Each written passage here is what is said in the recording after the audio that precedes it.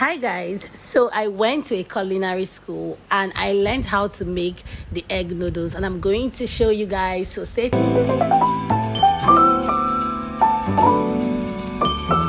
Okay, so these are all the vegetables you need. The egg noodles, you need mushrooms, carrots, green pepper, all those plenty things that are on the screen. So go and buy fresh ones. In Abuja, we're so lucky we have fresh ones, and then cut them like this, because I feel like the way you cut it makes the food sweeter or not. And then we used chicken breast. Yes, you can use any one you want, but the teacher taught us to use chicken breast. And chicken breast is not something I've ever bought, like just go to the market and buy it, or in the supermarket and buy it. But yeah, so just buy it. And then broccoli, I had to ask Ife to remind me of the name. And then mushrooms, let me tell you, the first time I saw mushrooms in my food, I was like, nope, I'm not eating. And our spring onions, see the way she cuts it, that's how you're supposed to cut it. Okay, so she put the noodles in hot water, just let it sit in hot water. She did not cook it, she just put it in hot water and let it sit. You can see she's just using a spatula to make sure everything enters inside, and then she spiced the chicken breast. So in the spicing, you don't put plenty bobo, just put the one that has, use your head. And then she's just mixing it, which is very important because we want this to be a bit cooked. That's the idea behind this, putting it like this. The next thing is to sieve it in your sink. Like say you go see what I forgot that before. Anyway, so sieve it in your sink and then get ice. So she told us that if you don't have ice, just get cool water, like normal water that is cool but running water. And then she's adding water from the tap to increase the the water of the ice. And then she added the noodles, guys. So what this does is to make sure that the noodles doesn't continue cooking. I hope I made sense, because she said if you just sieve it and leave it, the noodles will keep cooking and it will become soft and soggy and it will not make sense. So just do it how she said it. And then she's mixing the oyster sauce, soy sauce and sesame oil. These three ingredients are the star ingredients of this thing, I think, because they're the things that just gave it its exquisitial taste. In my mind, I'm trying to speak English anyway. So yeah, just mix everything. So I noticed that with this thing she's cooking, with the egg noodles, you don't need to overdo. You don't need to. So mix this thing very well. You can see that it's only taking up to 2 people to mix it. It means that the mixing is very important. Use whatever you have, fork, spoon, wicks, whatever, just mix it. And then I think the measurement is as the spirit leads, because yeah. And also mix your chicken breast, with your spice. Use black pepper, then just small spicing, and then put your oil in this pan. Guys, there's one thing that annoys me with chefs.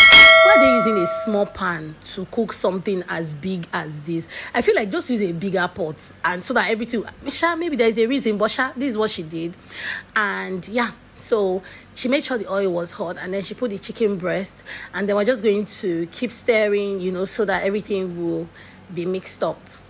Please, I want to ask, so as a cook in your home or just in general, like if you're somebody that likes to cook, do you cook as the spirit leads, or you're somebody that plans, like you do all this pre-planned cooking, prepping meals? Yeah, that's what they call it now on Instagram, prepping your meals. Do you like what you eat in the next 1 month? You cook it today and then you eat it in the next 1 month. I'm not that kind of person. I don't really like food that has stayed in the fridge for too long. So me, I cook as the spirit leads. If he was even telling me he wants us to have a food menu and he will be the one that will write it, and I said okay, because I need help in everything. So yeah, we're stirring our chicken breast. You can see how it's looking. Let me not even talk too much to the end. So we're putting oil in this non-stick fry pan that somebody went to go and use iron sponge to wash, obviously, from the look. And we're adding our onions and garlic and ginger, right? Or garlic. I think this is just garlic. I'm not sure again. So just going to, make sure this fries a little bit, and then add a little bit of oil, because we don't need a lot of oil. We're trying to watch weight here. So you add your carrots, you mix. You can see she's using 2 spatulas. That's how to do it. Don't use one. Don't do wasabi and use one. And then we're adding our mushrooms. Guys, still mushroom till today. I can't believe I'm eating mushrooms. And then we're adding our broccoli. Another thing that I cannot believe I am eating in my life, but with the chopper. So yeah, we're just going to be mixing. See, in this cooking process, mixing is very, very important. Don't just leave it and say, okay, oh, let me rest, or let me gist, or let me watch one movie. From there, it's not born. No, it's stir fry. You mix, and then you add your egg noodles. So you just add it little by little, so that it doesn't become too much, you know, because of your hand. Surely those of us that have Christian mother, it's the way you do your hand, start paining you. So you know, just put it little by little, mix, mix, mix, mix, mix, mix, mix, mix, mix, mix, mix, mix, mix, mix, mix. And then you add your soy sauce, sesame, and oyster sauce mixture. You can see how we're doing it step by step. See, chefs, they know how to plan, oh, they know how to cook step by step. And they were adding our fried chicken breast.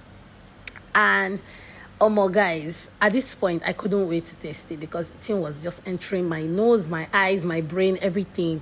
And she was just mixing as if I should not drag the thing from her and just use big spoon and just mix it and just eat it. I was like, but yeah, mix.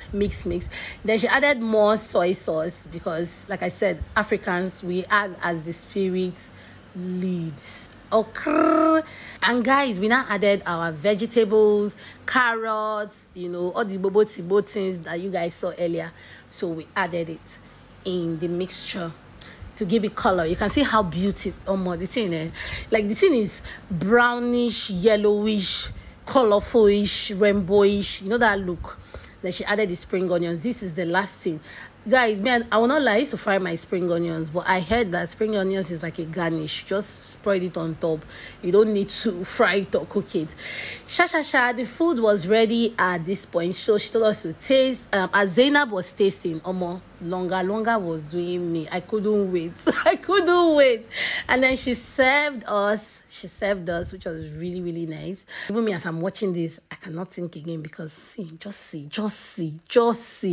The thing is sweet, the thing is sweet. Die.